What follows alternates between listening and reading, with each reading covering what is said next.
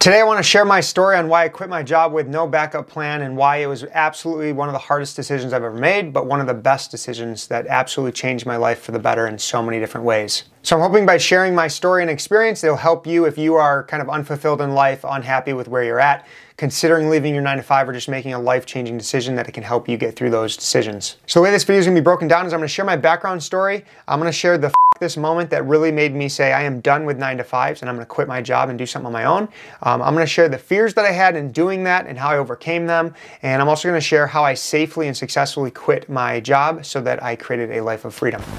All right, so let's jump in the background here. From a very young age, I absolutely loved business. I loved coming up with ideas to make money, and my parents were extremely supportive in doing so. I started doing lemonade stands when I was like 5 years old, started doing car washes with the neighborhood kids, started flipping items on eBay when I was in my teen years, and then that kind of carried over into college. And I was never a big fan of school. I have ADHD and dyslexia, so it was very hard for me to learn. My memory's not the best either. I think that's a combination of all three things. So school was always very difficult for me, but I always latched on to starting a business, making my own money, doing my own thing, and I always valued my time quite a bit. So met my wife in 9th grade, ASL class, because we both failed Spanish, so thank God we met each other in American Sign Language. Really fell in love in high school, went to college together, and my parents both, incredible parents, very well off. They both went to college, very blessed, and they kind of just went along with the system of like, you know, you have to get good grades, you have to go to school, you have to get a good college degree so that you can get a good paying job and, you know, live a fun, happy life. At 15, I went on a ride along with a Monroe County Sheriff, that's the county that we live in, and I fell in love. I wanted to do law enforcement. It was exciting. I wanted to help, you know, catch bad guys, drive cars fast, and just, you know, give back to the community. So that's what I fell in love with. And they said to not go to school for law enforcement because you want a backup plan and you're going to learn everything you need to know about law enforcement in the academy. So I took that to heart. I went into college. We went to community college together, and I actually studied PE. I want to be a PE teacher. But then I kind of switched around college degrees 5 times, finally came across business and finance. My wife wanted to be a teacher, so she went through the whole teaching program. We went to community college at first, like I said, and then a 4-year college. Got through all that, walked away with $40,000 worth of student loan debt, and I started to get into the career field thinking that this is it. I'm going to keep taking civil service exams and get my dream job in law enforcement. So started off, I got hired as a salesperson for insurance sales. I did that for all of about 1 week. I hated the commute. It was a half-an-hour commute through the city. I hated having to sit down at a desk and be told what to do.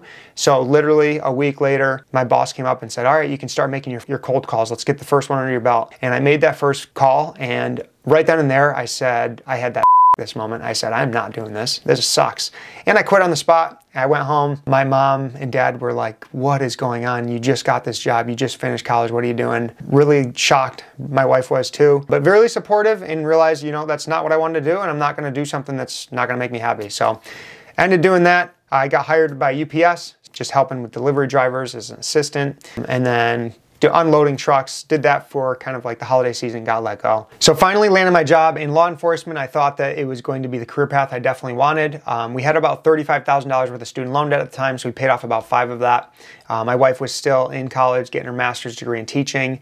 And this is kind of, you know, the academy was awesome. The first year or so was pretty good. We had no kids, so I was just kind of going into work, working shifts, having random days off during the week, and it was okay. My wife was in college, so we had time to see each other. But as soon as my wife left college and started working as a substitute teacher, I was on night shifts, she was on day shifts, and this is kind of where this moment started to happen. I honestly fell into a very deep, dark place. I fell into a deep depression. Working in an environment like that, surrounded by inmates, 53 of them with 1 deputy, isolated all day for 8 hours at a time, it just wears on you, especially being around those type of people that are committing crimes and not making good choices in life. So my whole identity kind of collapsed on top of me. I wanted to be this road patrol sheriff, and just working the overtime shifts and the nights and weekends and the holidays and never seeing my wife, I just fell into this depression. I felt stuck. I felt like, you know, we had this student loan debt buried on top of us. We just recently bought a house. I was the sole breadwinner. There's just so much pressure on top of my shoulders, and I absolutely hated the job. It got to the point where it was physically and mentally draining. And like I said, I was depressed. I definitely became suicidal and scared to be left alone. And it was the scariest thing I've ever been through in my life. It's hard to even talk about. It brings back crazy memories. And luckily there was one day, I didn't think I was gonna get emotional telling the story again, but every time, man. All right, this is the point in my life that changed forever. I had a bunch of this moments in my other 9-to-5s that allowed me to quit and just say this is not worth it. But this one, there's a couple at the jail that really kind of changed my life forever. One of them was I was working a night shift, 11 to 7 in the morning, completely exhausted because you never get any sleep working midnights. I'm sure if you guys do, you can relate. Comment below if you can. It was the end of the shift and the jail we were really low staffed and there was always overtime, and it was forced overtime where they would literally call 5 minutes before shift change and you're ready, packed up, ready to go, get home, get some sleep. So excited the shift's over. They'd call on the radio and they would literally call out some deputies if they didn't have anyone volunteer. So I remember vividly, there's one morning, they're calling out, Deputy Kline, call down to the sergeant's office. And I knew what it was. I knew what they were doing. They were gonna call and say, hey, we need you to stay another 4 hours, maybe to 8. And I remember sitting at the desk and my hands just started to shake. I was that upset and that furious that someone else was telling me that I had to stay after I just worked a shift. I thought it was complete bullshit. It was the situation I put myself in. They were low staffed, they needed help, but I just hated that I was out of control on my time. And from that moment I called down, my voice was shaking and I literally just said, okay. And then I got set on a constant, which is basically looking through a window at an inmate that's suicidal and making sure they don't harm themselves for 4 hours, literally sitting in a chair doing nothing more than staring at an inmate. So it was horrible. And I remember going home that day and just having this mindset shift that said, I need to take action. I am totally done working in law enforcement and having someone else, working in a 9-to-5 in general and having someone else be in control of my time. That was the first this moment. The second one was I had 2 vacations planned with my family, and you kind of go into the sergeant's office with your vacation, you submit a form and you try to get those days off. And I went in and I was low man on the totem pole at the time. I only had maybe a year or 2 in, and they basically said, we can only grant you this one Wednesday out of the 2 weeks that you wanted off. Sorry, you're out of luck. And I just remember again being furious that I was not in control of my time and that someone else was saying that I had to come to work and reschedule or cancel the family vacations I already had planned. And I said, screw this. So I remember walking out of the sergeant's office that time, and that was the light bulb. That was this moment that I will remember the rest of my life that said, I am completely done working 9-to-5s. I need to take action. I need to figure out a way to quit my job, quit any other job. I'm done working jobs, and really go all in on finding something to do for myself and working for myself. So after I went through those life-changing moments where I was getting forced overtime after working an 8-hour shift, that I was denied all vacation that I wanted, that I never got to see my wife, that I saw statistics showing that anyone in law enforcement after they retire, that they die within 5 years. The life expectancy is literally nothing after you retire because of the stress that is in that job. I really had all these fears. I knew I wanted to quit my job, but I had so many fears that prevented me from taking action right away. The very first one was I was the sole breadwinner, so it was money. Were we gonna run out of money? How do we pay off our debt and pay off the mortgage and stay afloat when I quit my job? It was a $50,000 job a year, guaranteed upwards of $75,000, health insurance, good benefits, pension, all that stuff. Incredible, incredible job, incredible career based on, that type of stuff. Looking back, it's kind of funny to laugh about. Number 2 was failure. I'm an Enneagram 3, so I'm an achiever, and just knowing that there's a chance that I could fail and look like a loser to other people, which was unfounded, obviously, that my parents would be disappointed that I've quit so many jobs and that I couldn't find success, and just, failing at trying to do my own thing, knowing that there's a good chance that the very first business I try might not be a success, that I'd have to keep going. But the failure was definitely a fear. Definitely leaving my coworkers was really hard. especially in law enforcement. There's such a brotherhood and sisterhood of like, you know, the men and women in blue around you, protecting you, serving the mission and working together. It was one of the closest knit bonds of coworkers I've ever been a part of, and definitely like a brotherhood. So saying goodbye to them and trying to figure out what they're going to think of me for quitting and leaving behind the pension and all that stuff, that was definitely a fear I had. And then it was like the uncertainty. What was I getting into? How was I going to, you know, get past all these fears? Was my wife going to be able to find a job?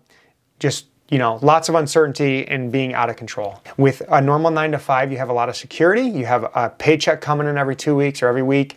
You have, you know, your pension, you have your time off, you have your paid time off, all that stuff. That security is what keeps people in there, and that's what was keeping me in there. I was secure. I was like, you know, I'm trying to convince myself, you know, I can do this for 25 years, and that was scary to think that I was absolutely miserable and suicidal and trying to convince myself that it was worth staying because of the security. Those are all the fears. If you can relate to any of those with the current job you have that you want to quit, comment below. If I'm missing any, comment below. I'd love to hear the fears that you have of quitting your job. So how did I overcome those fears? One of the biggest things was understanding and kind of looking at each one of those fears individually and kind of putting out and literally taking pen and paper and drawing out like what's the worst thing that could happen for these, you know, 5 things. So with money, it was like, okay, we could completely run out of money, have to sell the house, move back to my parents. That was worst case scenario. That would suck, but I was willing to do it because I was so unhappy. I would move back in with my parents in a heartbeat for temporary, just to get back on our feet and figure things out. For failure, it was like, okay, you're gonna fail this first business, but you can start another one. Like it's okay. You're not gonna hit it out of the park on the first one, but if you keep at it and you believe in yourself, you can do it. So it's just taking all those fears, writing them down, and writing down the worst case scenarios, and then figuring out ways to overcome those mentally. So now I want to share my new perspective on life that really changed my life. And what it comes down to is I started to value my time far more than any type of money would ever bring me. So I realized that money does not bring you happiness, but time and the freedom to do the things that you love, to spend with the people that you love, is really what brings you happiness. And that is far more important than anything that is money related, is that time is greater than money. So I realized I needed to become my own boss. I needed to take control of my time and not let anyone else, not let an employer control my time, but actually take control of myself and to run my own business, to start my own business. So I really came across this activity that really put things into perspective when it came to time and how important time is. So basically, you're 22 years old. That's usually when people start their careers after college, and you want to retire when you're 65, which is the normal retirement age. You have those 43 years in between, and if you're sleeping 8 hours a night, that's going to be 14 years of your life sleeping in between that time. So now you're left with 29 years of life, and if you're working 8 hours a day for 260 days a year, that's 10 years of working, so you can subtract that. Now you're left with 19 years to live within that working between 22 and 65 year range. And that doesn't include anything like cleaning or cooking or mowing the lawn, taking care of your kids, basically anything that you don't want to be doing. So you can cut that another 9 years off of your life. So now you're left with 10 years of life to pick and choose with what you want to do. If that doesn't put things into perspective, I don't know what will. Life is so short and so precious that if you are trading your time for money and not fulfilled and enjoying what you're doing, you're literally just you're signing off your life to a job that is not bringing you happiness. It's not bringing you joy and fulfillment. That activity and taking it down and really showing you that you only have 10 years of life to pick and choose what you want to do when you're working a normal 9-to-5, that's not enjoyable, really put things into perspective and just made me more and more motivated and hungry to create a life that I truly loved and that my wife truly loved as well. This really scared the living shit out of me to know that I was trading my time for money, and that when I was 80 years old, sitting on my deathbed, looking back at life, I was going to have so much regret staying at a job and a career that didn't allow me to be with my family, didn't allow me to have hobbies that I love to do, didn't allow me to reach financial freedom early. That fear and that regret just drove me and motivated me to go after it, quit my job, not have a plan B, and just say, you know, I'm committing to this process. I'm going to make it happen no matter what. So this is a really good activity to do, is get a sheet of paper, sit in a quiet place, sit outside in nature, wherever you need to go, and picture yourself at 80 years old, which is the average life expectancy of someone living in America, and just kind of write down the things that you would regret right now in your life. If your life just continued the way it was, you're going down the same path, What are the biggest regrets you would have? Write those down. Those are so important because those are your whys in order to change your life and to take action and to get rid of fear and to create something that you really want to be doing every day. I think doing this activity of, picturing yourself at 80 years old, writing down your regrets, it's really going to help put time into perspective as well. And also the activity where you kind of narrow down how much time you actually have based off of how much time you're going to be working and cleaning and all that stuff, sleeping.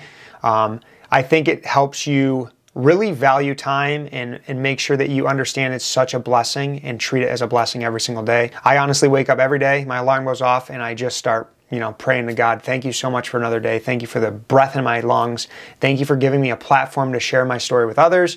Thank you for giving me a business that helps provide for my family. And just thank you for the time that I have with you and my family today. So treat it as a blessing and understand that time is always dwindling and you can always make more money. All right, so now that you understand my background, the fears that I had, this moments that really got me to the point of wanting to quit my job. Now I want to talk about how I safely quit my job to pursue a business full-time without a plan B. And the very first thing I did was commit to it. I committed and said, I'm going to take these moments that were these life-altering moments that made me never want to do a 9 to 5 again. I'm going to write them down so I never forget them. I'm going to keep them in my heart, and that's going to be my why. And I'm going to commit full steam ahead and make sure that no matter what, I'm continuing to create a life I want, create a business that I want, that's going to give me the life I wanted. So I just went full commitment, no plan B. I'm going to make this work no matter what. There's no other option. The option of failure is not an option because I would have to go back to a 9 to 5, and I was never going to do that. I will never go back to a 9 to 5. So that was the first thing I did is I committed, and my wife and I figured out, okay, what's taking up our time? How can we basically remove that stuff so that we can start a side hustle, to start paying off our debt, to get our finances in order? And we turned off the TV. We sacrificed going out with friends. We ate at home, didn't go out to eat. We really got our finances in order, cut back on our budget, reduced our expenses as much as possible, started to pay off our debt as much as possible, and just continued to educate ourselves. I think that the system is set up to get you through education, get you the college degree, get you a job, and then numb you. Go home, watch Netflix, go back, go the rat race, live for the weekend. It's horrible. So we turned off Netflix, we turned off TV, and we started to educate ourselves. We started to read, watch YouTube videos, take courses. Some of the books I read, Rich Dad, Poor Dad, I Will Teach You to Be Rich, Work Less, Make More, The Millionaire Fast Lane, some of those are right over there. Incredible, incredible books, all about personal finance, business, creating the life you want. 4 Hour Work Week, Tim Ferriss. Incredible books that changed my life and just totally changed my mind. And I think that is so important. One of the things that really helped me be successful is getting out of that rat race of being numb and saying, hey, I need to educate myself. I need to continue to educate myself. And I think that is so important. And that gave me the confidence to take action and do it. Started reading the books, started reducing our risk as much as possible, like I said, with our finances, started to pay off our debt more, started to save a little nest egg so that I could live off of and not need to be taking in a lot of money off the bat. Because I knew, starting a business, quitting your job, you got to have something lined up that's bringing an income. And luckily, Brittany was able to have a full-time job that was supporting us. So we were just kind of putting a nest egg away just in case. But we were living off her one salary. So cutting those expenses as much as possible, having a budget that we actually stuck to was critical in making this a risky move, not risky. So we started our side hustle with our personal finance blog, The Savvy Couple, and we just kind of wrote content, learned all the processes, learned, self-taught everything for 9 months, didn't make any money. And then on the 9th month, we actually made $50, and that changed everything. That's when I went to Brittany and I said, hey, I want to do this full time. Now's the time to do it. We don't need my income. We have yours. We have a nest egg saved up. We have our expenses under control, dialed in. Let me do this full time. We have no kids. Now's the time to go all in. So she blessed me and said, go for it. I want you to do this. I know you can be successful. So I quit my job, put in my 2-week notice, quit. One of the most freeing feelings ever is understanding that was the last 9 to 5 I would ever have. It was incredible. It was incredible. Getting emotional again. Man, just so freeing to know that I was in control, finally, once again, after, years and years of having someone else control my life and control my paycheck, control my time. It was so freeing. So quit that. Instantly knew that I need to get some freelance work, which I have videos on our channel about this. Freelancing is the fastest way to make enough income to quit your job. And you can do it on the side with just a couple hours a week, on the weekends or when you're off of work. take the skills you already have, whether it's writing content, editing videos, graphics design, bookkeeping, freelance writing, virtual assistant like email management, task, SOP, whatever it may be, you have so many skills you already have, you can freelance and charge whatever the heck you want. Whatever the market says, obviously. Obviously, the more specialized skill you have, like if you were an SEO expert and you can bring a lot of value to other business owners, you can charge all arm and a leg, $50 to $100 an hour or even above. So easy. Freelancing is amazing. So I instantly started looking around for freelance work. I actually got hired by VIP Kid. So I was teaching English to Chinese students, 20 bucks an hour, making really good money. I would do that in the morning and then work on our blog in the afternoon to build our business, because I knew long-term the business is what we wanted to build, and we wanted to create passive income from our blog. So I was doing that. I also got a digital marketing job. So I was making, 15 bucks an hour doing that. This was, back in 2016, 2017. So I was doing that, learning the skills I needed to grow our business while getting paid. So it was like paid education. It was amazing. I was doing that. I did that for like 6 months, and then finally got to the point where, well, within 2 months, I totally replaced my income. I was making enough money that was more than my other income. So we were doing fine financially. And literally a light bulb went off that said, why did I not do this sooner? There's so much money to be made online with freelancing and with the skills you already have and just doing stuff on your own, becoming self-employed. It's insane. There's so much freedom in it. So really opened up in a brand new world. And then within, that 3 to 6 months, I realized we don't really need all my freelance income, and it's taking away from growing the blog, growing the business. So I stopped freelancing altogether, went all in on the blog even more so, and quickly scaled it into 5 figures a month. Started to pay off our debt like crazy. I remember sitting down at the table in August, and we said, by December, let's pay off the last $25,000 worth of debt. Brittany was totally against it. I said, this is it, we gotta do it.